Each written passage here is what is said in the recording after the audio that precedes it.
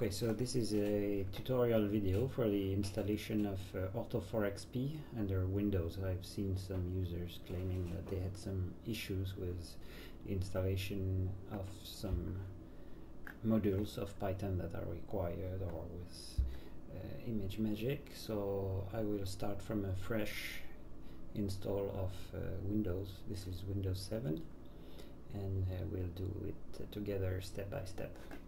So first I go to the Ortho4XP, for example, thread on explain.org, and there you have a link if you are logged into my Dropbox. I will download it. Here it is. I'm sorry, I just have a French version of Windows. Let's go to the downloads. Not finished. There it is. I will extract, and I will extract it to my home directory. Extract. This is done. So okay, now you have a fresh install of Ortho4XP. Ortho4XP essentially is a script, so there is not many things to install. But as you see here, we have the script file, and as is, it will not be recognized by Windows because we don't have a Python interpreter yet. So let's go and look for Python. Welcome to python.org. Download, and let's see the full list of downloads. Where are we? 3. Well, we'll take the last one, the last version, and we will want a Windows installer. So let's see, I have a 64-bit computer, so that one should be fine. Okay.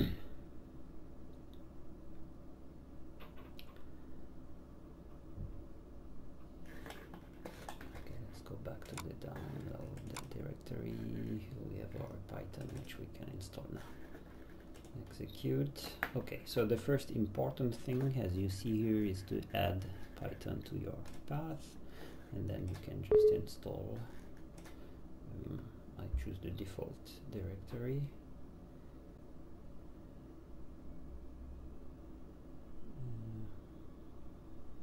My hard disk is waking up. Okay.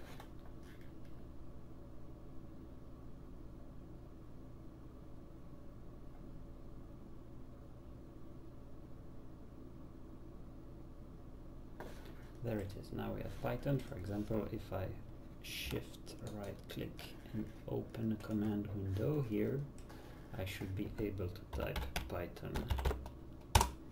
And as you see, now we are in the Python interpreter. This is Python 3.5.2, and we have this version of the compiler. Okay, now we have Python, but we need some modules with Python, some libraries if you wish, which are not with the default install of Python. So we will look for Python packages. Some tests, so they're there already. Windows and real files I've checked, and this is the Christoph Gorke made some precompiled packages. So if you read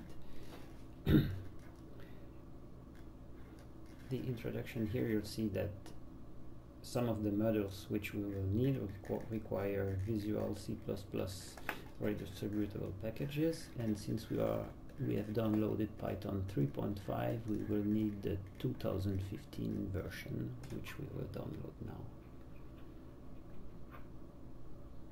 Okay, so we see we are at Visual Studio, and we will download the 64-bit version.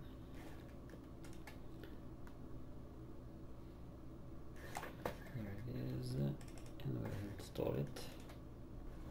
Oops. I do accept the license, I don't read it.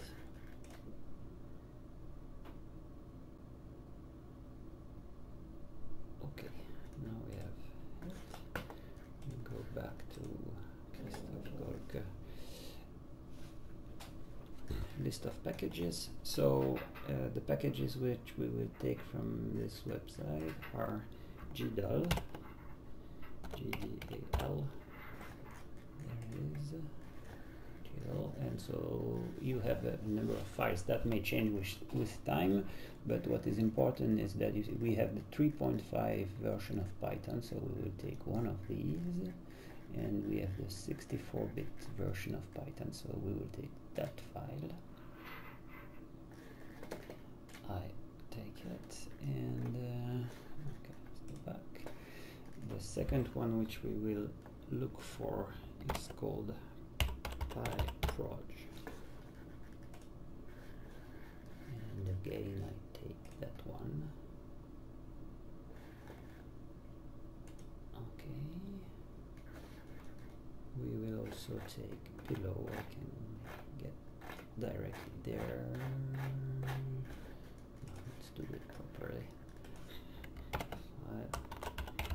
Pillow, there is, and here is below. Okay, and I should have started because it is the largest one in terms of download size. This is the newlly, and let's download newlly. Okay, oops. See, newlly is a bit more than 100 megabytes. Okay, so what? Now we can install those modules, those that are already downloaded. So shift right click, open a command window, and there are a few modules that are not there but that are more common and which we will install directly. So the command to install modules with for Python is called pip install. And okay, the first one we'll install is requests. So this is a module which I use for easy HTTP connections and requests to, for example, the image servers. Okay, and this is it. Now I will do pip install over py. So this is a module which we use for accessing the OSM data. And okay, now install, and those files which we have downloaded. So for example, we have the pillow. So I start and I type tab to finish, enter. This is it. Pip install. We had numpy is not finished, so pyproj. This is it, and we still have gdal. This is it. What's missing? Numpy is missing. Still numpy is missing. Well, during the time numpy is will finish to download, we'll go to the next requirements. Is image magic. Image magic. Okay, and there's an important step here because image magic has been updated to the 7th version and the syntax has changed. So download. This is Unix binary, Mac, and iOS, Windows. So we take the latest Windows 1. Download. Okay.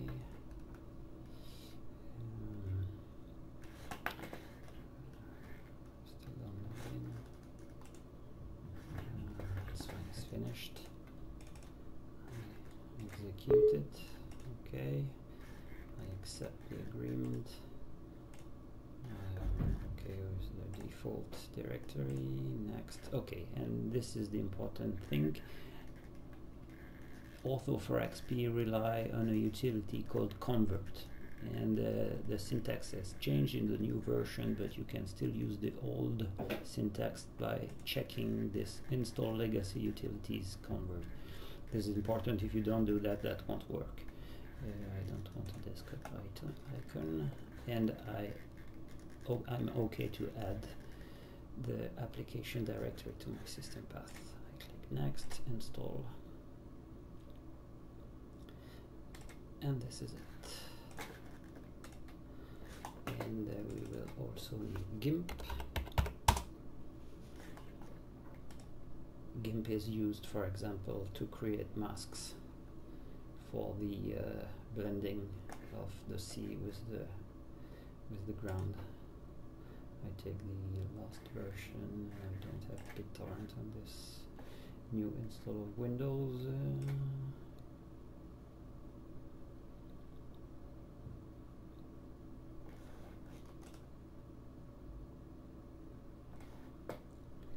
We are not far from finished.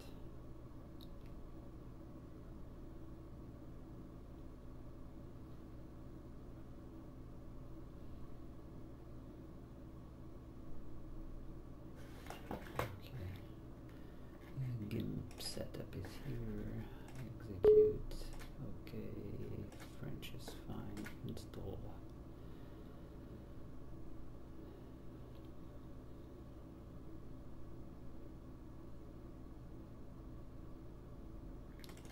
Terminate.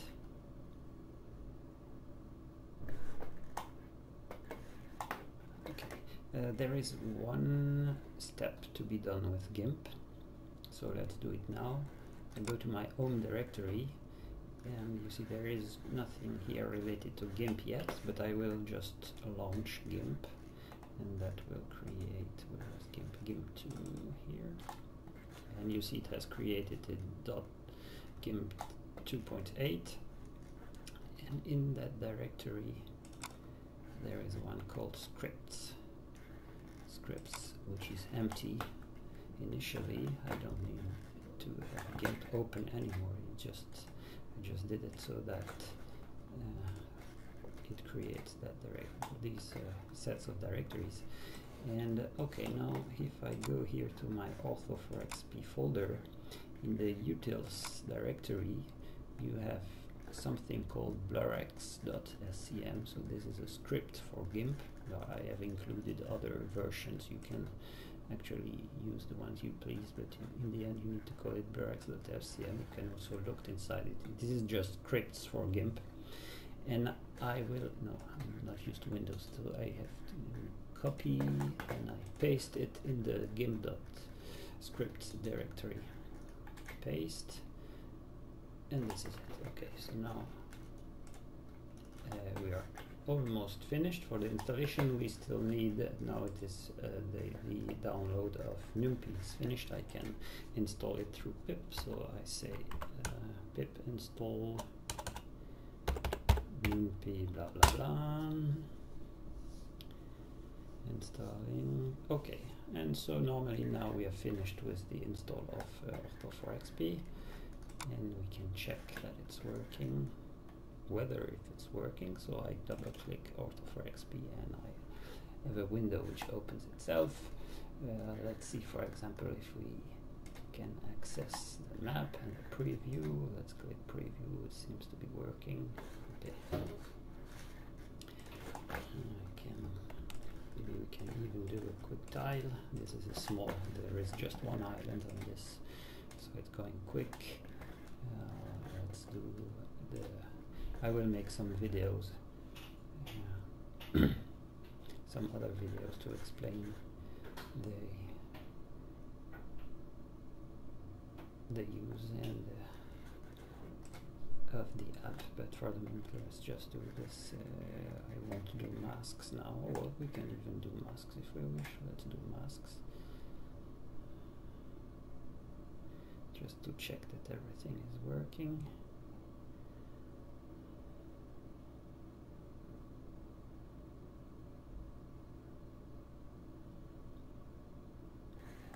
It's making Gaussian blur, so that takes a bit of time because the images on which we do this Gaussian blur is about, if I remember well, something like 30,000 per 20,000 pixels.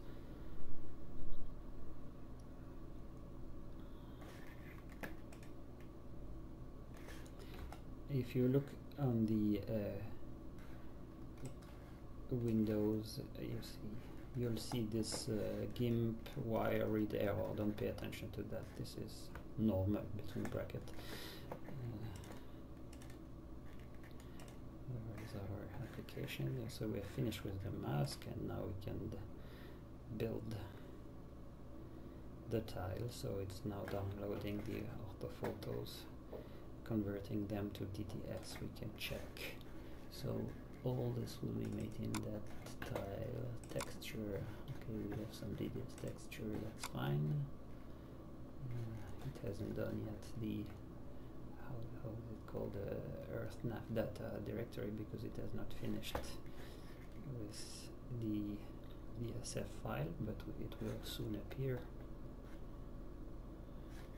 Actually, this progress bar will be at the end, but we can probably already see the JPEG ortho photos which are here. Yes, there are some ZL16 those islands which I had not probably included in my ZL18 polygon. And you see it's almost finished, waiting for all convert threads to finish. It's finished. Now we have our Ortho4XP. This is something which you can put in your custom directory. And custom, what's the name? Custom scenery, I don't remember. Okay, this is it for the install under Windows.